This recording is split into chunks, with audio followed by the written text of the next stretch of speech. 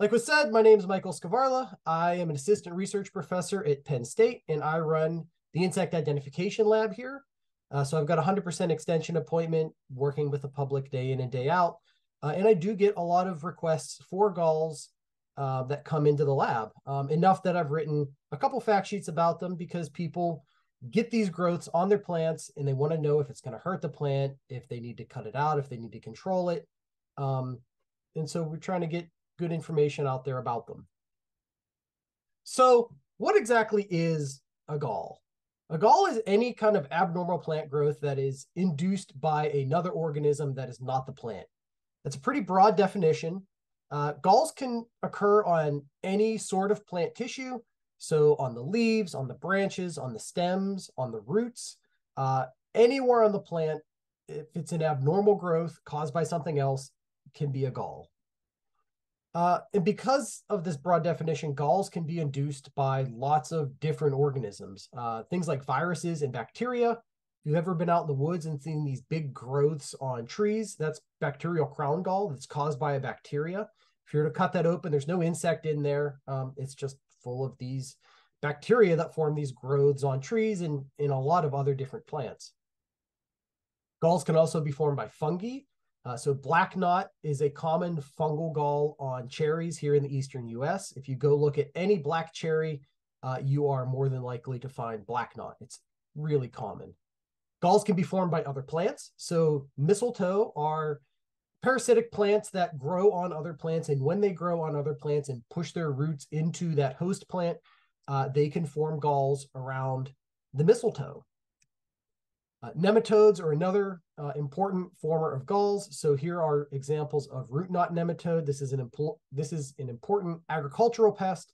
Here on the left, you can see tomatoes that have normal roots, and here on the right are roots that have been affected by nematodes. And you can imagine like that can really impact things like nutrient and water uptake for these affected plants. And then finally, galls can, of course, be formed by mites and insects. And that's going to be the focus for the rest of the talk today. But I did kind of want to get in like galls are formed by all kinds of other organisms as well. Now, galling has evolved within insects and mites at least 40 times, perhaps up to 100. It's a really commonly evolved life strategy. And it evolved in a whole bunch of different groups, things like flies and wasps, various true bugs, even moths and beetles, and things like gall-forming mites. Now, looking at the mites, there's about 4,800 described species that induce galls out of an estimated 50,000 worldwide. So a lot of undescribed mite diversity that are gall formers. Looking at insects, it's about 13,000 described insects that induce galls and about 120,000 that are estimated. Again, about 10% of all insects are thought to be described. And so that's part of the reason for this discrepancy. There's about 1 million described species and about 10 million estimated total species that are out there.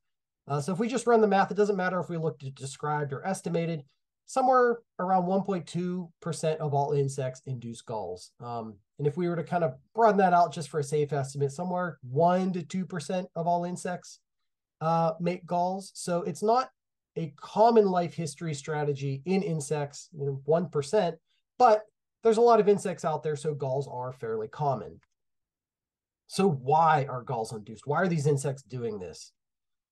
For the gall inducer, the insect that is making the galls happen, it can create better habitat for growth and development. You can imagine if an insect larva is inside this gall, it has protection from pathogens and predators and from the environment. It's not getting rained on. It's protected from the sun. They can also increase nutrition, so you're surrounded by your food source. Also, when galls are made, some of them can change plant physiology. So the gall has increased nutrition for that insect inside compared to other plant tissue. For the plant, the benefits are less clear. Plants are harmed by galls because they're being eaten, they're having nutrients taken away from them, but it does restrain the gall inducer to a specific place. You can imagine a caterpillar that's just kind of on the outside of a leaf, chewing away at a leaf, and all of a sudden your leaf is gone. If you can constrain that caterpillar to a gall, yes, you're giving it more nutrients, but you're not losing leaf surface because it's just crawling all over eating your leaves willy-nilly. So what impact do galls have on the plants that they're on? Impact really depends on the host and the location of those galls. So for example, if a gall is on the leaf of a deciduous plant, if a gall is on a tree leaf, they can cause aesthetic damage. A lot of people that have ornamental trees don't like to see galls on their leaves. They think they look ugly. Heavy infestations can reduce photosynthesis. So you can imagine this heavily galled maple leaf on the bottom left. Lots of galls all over. Most of that leaf surface is taken up by galls. It can't really photosynthesize that well, and so the plant can't make as much energy. That does have some impact to plant health, but in general, having a couple galls on your leaves doesn't really impact long-term health of deciduous plants, of trees, of other, plants that lose their leaves in the fall. That's good for homeowners. There's really no reason to control them. It's really difficult to control tree leaf galls anyhow. You can imagine part of the reason insects make galls is they're protected. You can't spray these things with a pesticide. It doesn't get into the galls. And so what do you do if you've got galls in your leaves? Most of the time, just let them go. There's not really an impact to the tree. Now, it's a different story when galls are formed on the stems of woody plants. So galls formed on stems can weaken those stems and branches. That can cause those stems and branches to break, such as during a heavy snow, during a windstorm. This creates a weak point in that branch and can make it break. A few galls in a tree won't affect the long-term health of it. Trees can grow, they can withstand a lot of damage. But if you've got like a really severe infestation, like this oak tree on the right that is heavily infested with these oak stem galls, that could kill that tree. Heavy infestations of stem galls can really impact tree health. Unfortunately, they're really difficult to control as well. Generally have to use like a systemic insecticide because, again, you can't just spray this tree. The insecticides, if they're foliar or topical, aren't going to get into those galls to kill the insect. When galls are formed in the stems and growing points of herbaceous plants, things like goldenrods, it can have some really weird effects, different from when the galls are in trees. So galled plants can have an increased number in the size or increased number in size of leaves. This can increase photosynthesis and water use. It can decrease things like plant height, plant size, the number of flowers and seeds that a plant puts out. But galls can also increase the number of flowers and seeds. So here, for example, is a rosette gall and a goldenrod. Goldenrods usually only put out kind of one flower stem, but because the apical meristema of this goldenrod has been galled and all messed up, it's put out 3 separate flower stalks, and so is going to have increased flower and seed output compared to a non-galled plant. There are some root galls that get on trees. In general, again, if a tree is big and healthy and isn't stressed by other factors, if it's not, say, recently transplanted, not suffering from drought stress, healthy trees can withstand root galls without any problem. They don't really impact the health of the tree. There are root galls that get on other plants, herbaceous plants. I can't really find any information about them. Nobody's really reviewed how they might impact plant health. At least as far as insects goes, obviously things like root knot nematodes can severely impact plant health, like tomatoes. But for insects, it's not really too clear. So how are galls induced? How do these organisms make these plants do something that the plants don't normally do? There's a couple different ways. The first is when a mother insect lays an egg into the plant tissue. She injects these gall-forming factors with the egg, and those factors that she injects cause these galls to grow. And we know that the mother's doing it and injecting these factors because if the larva dies inside that gall, the gall keeps growing. So a good example of this are different kinds of sawflies, such as this willow apple gall.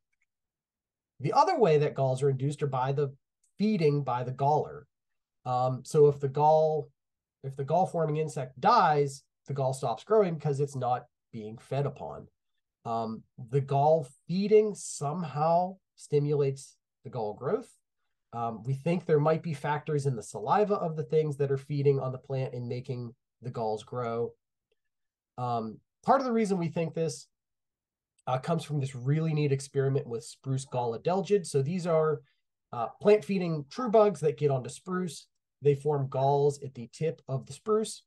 And when the fundatrix, the adelgid that hatches out first in the spring from an egg, feeds on a spruce, you can see her right here, this little fuzzy thing. She induces galls way out here at the tip of the spruce branch, well away from where she's feeding. So, she's not physically reaching the area where the gall is being formed. So she's injecting something into the tree while she's feeding. And this is further backed up by the fact that gall formation success drops the further away the fundatrix is from the tip of the spruce. So the further away she is, the less success she has forming those galls. This is another really kind of neat system because the fundatrix, that female that hatches out in the spring, begins gall formation. She lays a bunch of eggs as the gall is growing. Those eggs hatch. Those babies all migrate to the gall, and then they continue to feed in the gall and finish gall formation. So you've kind of got this two-step feeding by different life stages of these adelgids, and that's neat and different. All of that said, gall formation is not well understood. We know that the gall inducers are hijacking the cellular machinery of these plants, forcing these plants to do things that they normally wouldn't do. They're redirecting plant genes in cell growth and cell division, but we don't know how they're doing it. The best evidence suggests that somehow the insects, while they're feeding, are injecting some kind of chemical cue that are affecting plant hormones and affect things like auxin and cytokines, and maybe some other compounds, but we don't really know what those chemicals that they're injecting are. So it's this really weird situation where we know they're doing something. It's very obvious they're doing something. These galls are very different from plant tissue. We have really no idea what the specifics of behind that gall induction are, though. And it probably varies. Gall induction has evolved up to 100 times, and different insects are probably doing different things. Gall formers are intimately tied to their host plants. If they're co-opting this cellular machinery to form galls, you can imagine that cellular machinery, those hormones in the plants, are going to be really different depending on how close related your plant hosts are. And so each gall-inducing species is usually only attacking one or maybe a few closely related plant species. Gall morphology is unique to the species that induce them. So this kind of hedgehog gall is unique to the wasp that is forming that gall. All gall morphologies are unique to the species that are inducing them. It's an extended phenotype, so you can look at the gall and know what species that gall is being formed by without actually cutting the gall open and looking at the insect or the mite inside. This is really useful because you can identify galls or the gall inducers based on the shape of the galls and the host that the gall is on. So as far as plant hosts go, in worldwide, there are a few plant groups that host the majority of gall diversity. In North America, things like oaks and willows, hickories and walnuts and other Jugglandaceae, goldenrods and relatives, so Asteraceae, but Solidago, the genus in particular, and Rosaceae have most of our diversity. Other plants have galls, but this is where most of the gall diversity is, in these few plant groups. So looking at hickories in particular, there are 44 species of Phylloxeridae, these little true bugs that form galls on hickories, the genus Caria. They have all kinds of wild shapes to these leaf and stem galls that they form. The majority of Phylloxera diversity is here in Eastern North America. Almost all of it is on hickories, with a few on walnuts and things like butternuts. There's also a bunch of gall midges and gall mites that get on hickories as well that has unexplored diversity. But you have this whole diversity of this whole one insect group almost exclusively on one small group of trees. Looking at oaks and roses, these two groups are galled primarily by gall wasps. So we have about 750 species of gall wasps that are described from North America. 600 of those get on oaks and roses. So 80% of gall wasp diversity is on these two groups of plants. So most of the diversity of galling insects is on just these few groups of plants. That said, some plant groups are undersurveyed. So herb gall wasps are a great example of this. There's only 40 described species here in North America, estimated up to 100 undescribed species. So if we start looking at some of these different groups that are undersurveyed, we might really increase this diversity and add some other kind of plant groups to this list. If we look around the world, the plant groups that are preferred by galling insects really changes. So in Brazil, you've got Asteraceae, so things like goldenrods and relatives. But you've got all these other tree families that we don't get here in North America because these are primarily tropical plant groups. In Australia, eucalyptus are really hit hard by galls. And again, eucalyptus are super diverse in Australia. We don't get them here natively, but it makes sense that they would be a favored host for galls in that area. And then even weird groups that insects usually avoid, feeding-wise, herbivores can also get galls. So things like ferns and other lycophytes, the liverworts, mushrooms and algae and lichen, which aren't plants, but can still get galls on them. Looking at the ferns and lycophytes in particular, there's only 93 species of gall-forming insects that get on them. Of the 13,000 gall-forming species, it's less than 1%, but ferns are a really weird host. Not a lot of insects feed on them at all. So it's neat that they get some gall-forming insects on them. Gall life cycles can really vary depending on the host and the gall former. So a lot of gall formers have one generation per year, things like goldenrod gall flies. You can imagine goldenrods have an annual life cycle. The flies hatch out in the spring and lay their eggs on young goldenrods. As the flowers grow up, the galls expand. They overwinter as larvae in these galls and then hatch out the following spring. So because the goldenrods have this annual life cycle, the flies are just tracking that growth pattern. Things like mites, which have a faster generation time, can have multiple generations per year. Good example of this are spindle gall mites on maples. So the spindle gall mites, their life cycle only takes about a week or two, and they continually grow and develop and reproduce as the maple leaves are expanding and growing. So any time from bud break to about mid-June, when the leaves stop growing, they are having generations every couple weeks. Once the leaves stop growing, they stop reproducing because they can't form new galls after those leaves stop growing. But in that short time span, they're having multiple generations. And then things like stem galls can take multiple years per generation. So you can imagine the stem of a tree.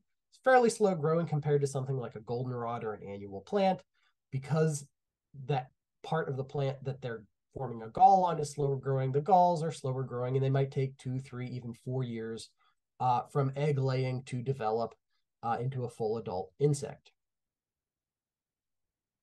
The life cycles can really vary between galling insects too, from fairly simple to really complicated. So again, goldenrod gall flies, fairly simple life cycle. The adults hatch out in the spring, lay eggs, the galls form all summer. The larvae feed in that gall all summer. They overwinter, and then they hatch out again in the spring. Fairly simple. They have a single host, and that's it. Compared to something like gall wasps, these wasps have alternative sexual and parthenogenic life or generations. So parthenogenesis is just when an organism, an insect, can lay eggs without mating. So you have a female, she doesn't mate, and she can just lay eggs, and all of those eggs are clones of herself. So they have these alternating generations between sexual generations, where you've got males and females that mate and lay eggs, parthenogenic generations. Those different generations are forming different kinds of galls on different parts of the plant. So one of them is forming these fuzzy galls on oak leaves. The other generation is forming these kind of bud galls on oak buds during the winter. To complicate matters more, the different generations, these are both females of the asexual and sexual generations, so they look different, they're color different, they have different morphologies.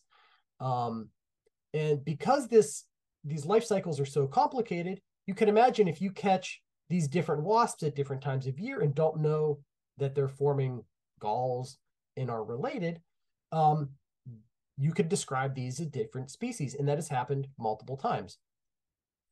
Also, it's happened a lot of times where you catch just one of the generations and describe that as a species, but don't have kind of the alternate generation. And so half of the life cycle remains undescribed.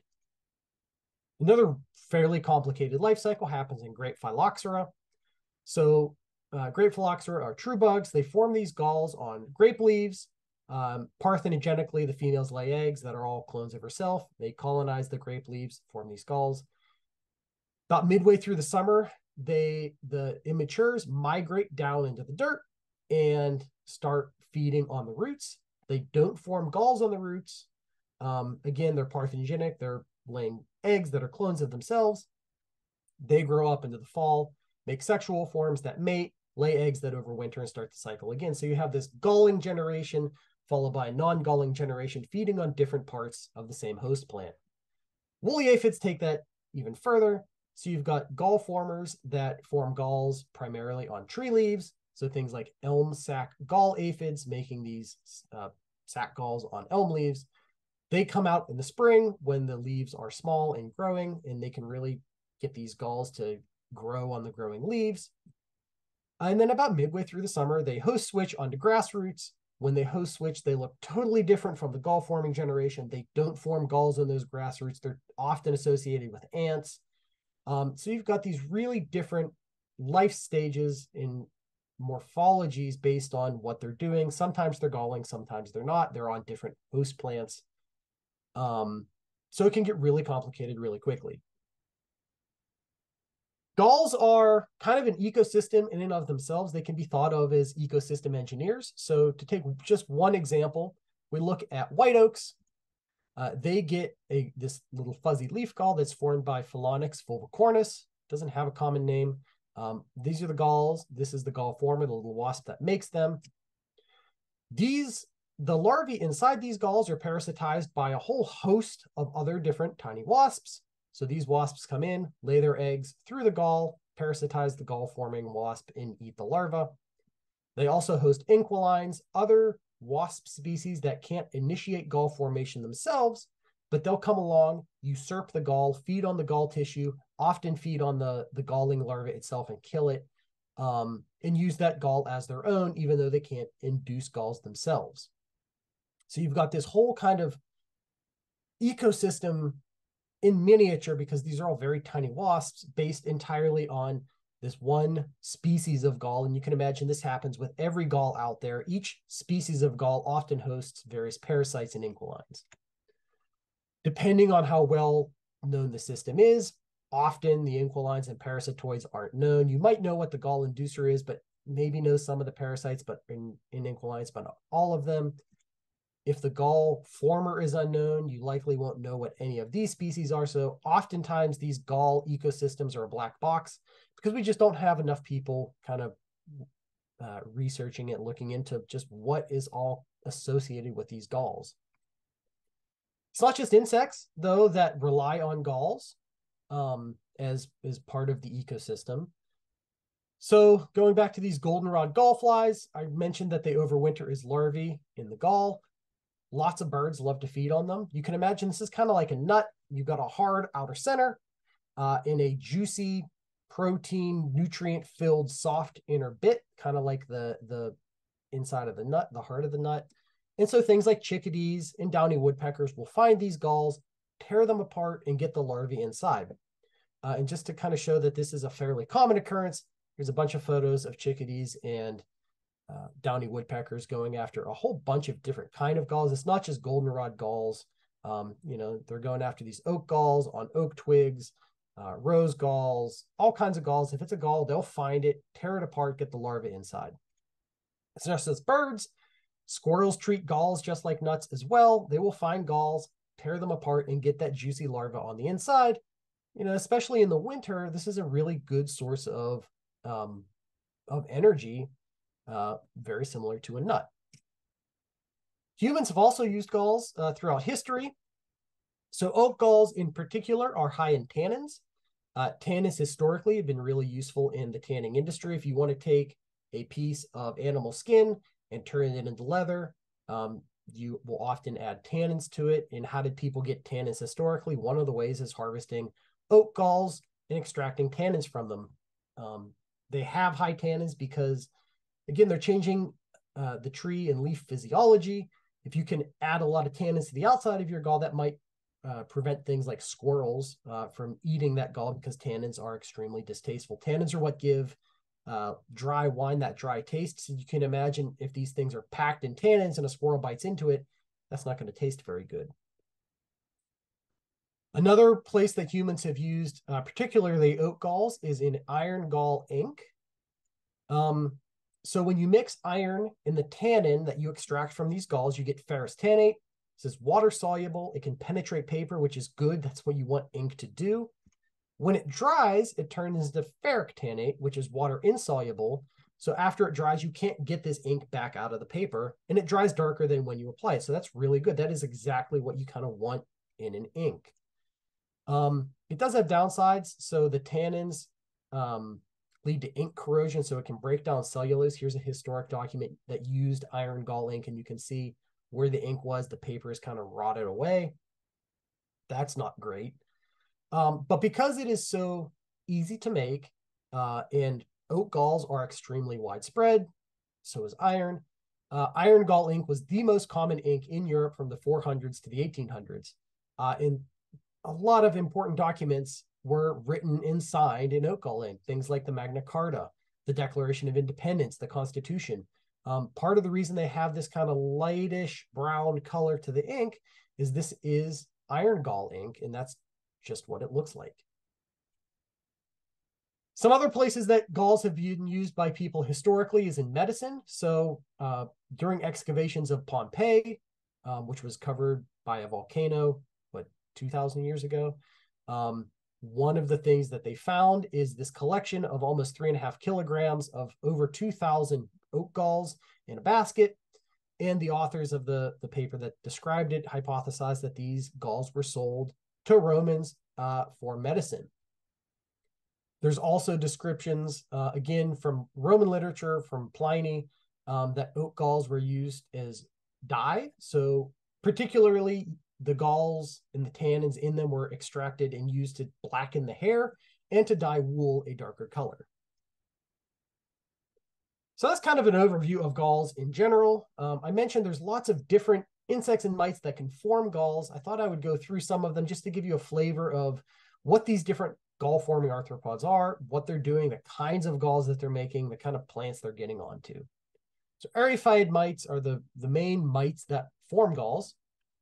There's about 5,000 described species, about 50,000 estimated. These things are tiny, 0.2 millimeters. If you're more into inches, they're 7/1000ths of an inch long. You can hardly make them out with the naked eye, but the galls that they make are fairly obvious. There are free-living and gall-forming species. I can't find a breakdown of how many form galls versus how many are free-living, but they are called the gall-forming mites. So I think it's probably a majority.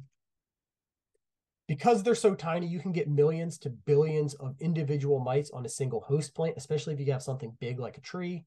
And many of these species are important agricultural pests. Some are biocontrol agents. Some are both.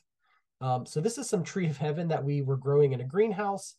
Usually in outdoor spaces, it's a pest invasive tree species. We were growing it for some spotted lanternfly experiments. So in this case, we wanted to grow it. We got this Eriophyid outbreak, and you can see here's a healthy tree, here's a heavily infested tree. They can really, like heavy Eriophyid mite infestations can really affect tree and plant health. The galls that are formed by the gall-forming species are fairly simple. They're these sac and spindle galls.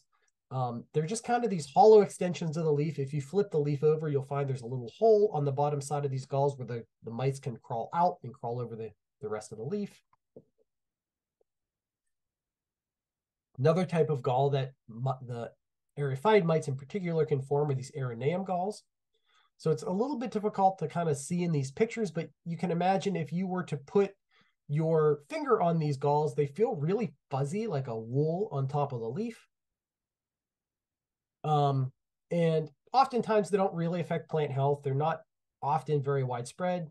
Sometimes they can get fairly widespread on a couple of leaves, but you can imagine if this is your maple tree and you don't like these galls on them, you can cut out this individual branch and dispose of it, and they don't otherwise affect your tree's health.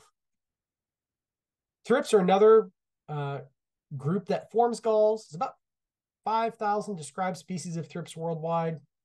Again, there's no good kind of data on how many of them induce galls. It's not super common, but it does happen. Gall-inducing species are found in all biogeographic regions, including here in North America. Most gall-forming species are subtropical. So here in the United States, we get them mostly in Florida and California. Two economically important species are the Cuban laurel thrips and the weeping fig thrips. You can see they form these kind of curled leaf galls. You open one of these curls up, and it is packed with these thrips that are feeding on the inside. Gall-inducing thrips are especially diverse in tropical Asia and Australia. Some really neat ones, in particular, this group Cladothrips. So this is one of the few groups of eusocial insects. So eusocial things are things like ants, social bees and wasps, termites, the groups of insects that have one reproductive in a colony and then a bunch of sterile workers. This group of thrips also have eusociality, so one reproductive and a lot of sterile individuals in there. They also have this cool soldier cast where the front legs of these thrips are big and beefy and have these big spines on them. And so if an invader comes into this gall, they defend it by stabbing the invader with these big old spines. And if you crack one of these galls open, there's hardly any good photos of them anywhere online, but you can see that they are just packed to the brim with different thrips. Thrips form mostly leaf, flower, and fruit galls. Again, lots of these in tropical Asia and Australia. You can have up to 100,000 individual thrips per gall. So galls sometimes contain multiple species, which is kind of neat as well. Another group that form galls are different beetles. So there's almost 400,000 described beetle species. Very few of them form galls. So this isn't a very, I'm going to say popular, very common lifestyle in beetles. Very few gall-forming species, and they only occur in two families, the weevils, which includes most of them, and the chrysomelids, the leaf beetles. Most galls that beetles form are on branches and roots. There's a few that can get on leaves and fruits, not really here in North America. Ours are mostly branch in root gallers. And beetles, for the most part, make these simple swellings. They're you can see this pine gall weevil here. It looks mostly like a normal branch with a big spot in it. You can see the exit hole here where the weevil dug out. But there's not really, it's not like some of these other galls where, you know, it's big and showy, maybe fruit-like on a leaf. It just kind of makes the stem get thicker. And if you crack that open, there's no differentiation of the nutritive tissue. There's no kind of change in the physiology on the inside of this. It's just making more kind of tissue around this swelling. So they're not really affecting the plants that much the way some of these other gall-forming insects do. A few species are used as biocontrol or are pests. So for example, pine gall weevil, this is a pest species here in Eastern North America. It gets on different pine species. They're never really that numerous. So you can just kind of, if you find these, you can just trim them out and dispose of them, and that should control them well enough. They're never so numerous that they kill trees, but they might be aesthetically unappealing, but they're fairly easy to control. A species that's used for biocontrol is Rhinusa pilosa.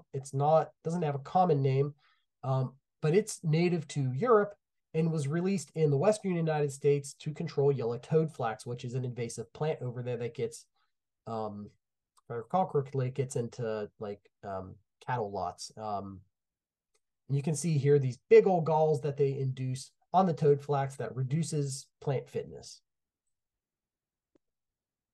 Moths are a group that people don't generally associate with galls.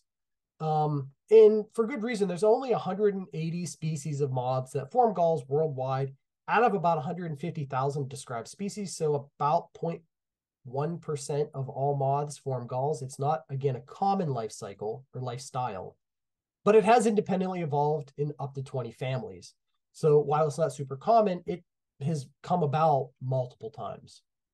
Most of the diversity is in two families, the Gallichiids, the leaf twirlers, and the tortricids. Blanking on the common name. But these two groups account for almost half of all gall-forming moths.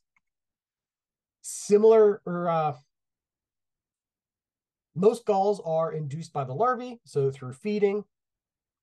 And similar to the beetles, most moth galls are just simple swellings, often on stems. You can see this goldenrod gall here. It just makes the stem a little bit bigger, and the moth feeds on the inside. Some are more elaborate, but in general, they're fairly simple galls. Just to give you some idea of the kind of moth galls that we have here in Eastern North America, we have two species that get on goldenrods and kind of make these slight, thin stem swellings, very different from the differentiated flies. We also have a species that gets on grape leaves and forms these kind of little blister galls, and another species that gets on the petioles of Virginia creeper leaves. There are no photos of the galls anywhere. I can't find them, but they do hit Virginia creeper. Another group that forms galls are the true bugs. There's a bunch of different families that have gall-inducing species. Psyllidae, this is a group that's most diverse in the tropics. I bring it up here, though, because we have boxwood psyllids commonly anywhere you have boxwoods planted as ornamental plants. Boxwood psyllid feeding forms these kind of cupped leaves on the terminal end of boxwood twigs. Depending on what source you go to, some people will just call these cupped leaves. Other people will describe these as leaf galls. Depending on how you define what a gall is, maybe they're galls, maybe they're not galls, but we have this species. It is maybe a gall former. Super common, though. If you go out and look at boxwoods, you're almost certain to find these just about everywhere. Another group that form galls are scale insects. We have lots of scale insects here in North America. I guess I'm getting ahead of myself. Worldwide, 230 species of scale insects are known to form galls. I can't find any of them that are here in North America, but they seem to be really common in Australia. So all of these photos are from Australian scale gall forming scales. So it's kind of neat. Seems like Australia has some really weird stuff going on, including these gall forming scales. A group that we do have here in North America are various gall forming aphids. So you're probably familiar with aphids. They are plant feeding pests. They get different species are often pests in things like gardens. Sometimes they'll feed on different species on trees. Some species form galls. In particular, the woolly aphids and the gall-forming aphids, this subfamily Eriosomatotiny. They almost exclusively form galls on tree leaves. Many species, interestingly, form galls on elms in particular. I didn't really think it through. This is a sumac gall former, so not an elm, but a majority of these species are hitting elms. And it's kind of neat because they also host alternate. So they start off on elms, form these galls, and then switch to grass roots later in the season. Again, this is similar to the phylloxerids I mentioned. The galls are only induced by the fundatrix, this female that hatches out from an egg early in the spring. She forms the gall, crawls inside, and then lays a bunch of eggs via parthenogenesis. Those all hatch out into clones of herself. And you can get up to 1,700 individual aphids per gall, all descended from this single female that induced the gall. Aphid galls are often kind of simple sacs or leaf curls. You can see that here in the sumac gall that's been cut open. It's just kind of a big hollow ball. There's not a whole lot going on in there. And just to give kind of a flavor of some of the aphid galls that we get here, these are all elm galls formed by species that are native to Eastern North America. So elm coxcomb gall here on the left is probably about the most interesting, complex gall you get. It forms this kind of multi-ridged gall. It kind of looks like a chicken comb, hence a coxcomb. The other ones are these kind of simple sacs that form on leaves, and then some roll the leaves into these leaf roll galls. And then flies are one of the two kind of biggest, most diverse groups of gall-forming insects. Some families have evolved gall-inducing species. Most of that diversity is only in two families, particularly Cystidomyidae, the appropriately named gall midges. There's about 6,300 described species of gall midges worldwide. It's estimated there's between 100,000 and 1.8 million species just of this family. So if you recall from the beginning of the talk, there's 1.2 million species of insects described. There may be more gall midges out there than all described insects, period.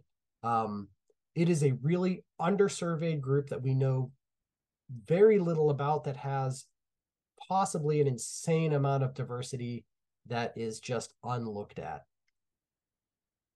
Most species induce galls, hence the name gall midges. Some species are free-living. They're predators, parasites on other groups. Some are inquilines on galls formed by other species, so that kind of like some of these wasps, the inquilines can't form their own galls, but they will go in and usurp a gall that is formed by a different species and then feed on it. And it's neat, the non-gall forming species are unrelated to each other, so it seems like galling has evolved and unevolved multiple times in this group. Being a really diverse group of insects in both species, in terms of species, both described and undescribed, galls are formed on all of the different plant parts. Not as commonly on roots as other parts of the plants, but gall midges will form galls on lots of plants all over the plant.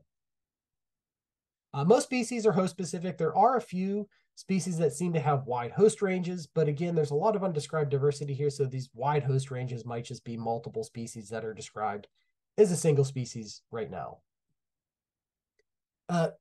Galls formed by gall midges are often really complex. They're some of the most complex galls that you can get produced by insects. Again, here's another plate of Australian and Papua New Guinea galls. I picked it because it's got a really nice display of different diversity. You can get, big red things, little fuzzy things, little pimply galls, big spiky galls, lots of little galls on a single leaf. A lot of diversity. We have similar diversity to this here in North America. This is just a convenient kind of plate to show. But lots of diversity in terms of gall morphology, the plants that they're getting on, the parts of the plants that they're hitting. And some gall midges are really important pests. So the most important is probably Hessian fly. This is one of the oldest invasive species in North America. It was first discovered in 1779. It's one of the most important pests of wheat. So the flies lay eggs, and they form these little kind of discrete galls at the base of the wheat, but those galls weaken the wheat to the point where they fall over and die. So here on the bottom right, you can see what kind of impact that has. All of the green here are resistant wheat cultivars that have been bred to be resistant to Hessian fly. All of the brown patches are non-resistant cultivars, so you can get up to 100% mortality in wheat of non-resistant varieties. Again, it's a galling insect, but can be a really important pest. Others are biocontrol agents. So Melaleuca gall midge is an example of this. Melaleuca is a tree species that's native to Australia, planted in Florida, where it's kind of escaped and become an invasive species. So we went to Australia, found this gall midge, and found that it can kill small saplings in trees, and released it here as a biocontrol agent of this invasive tree.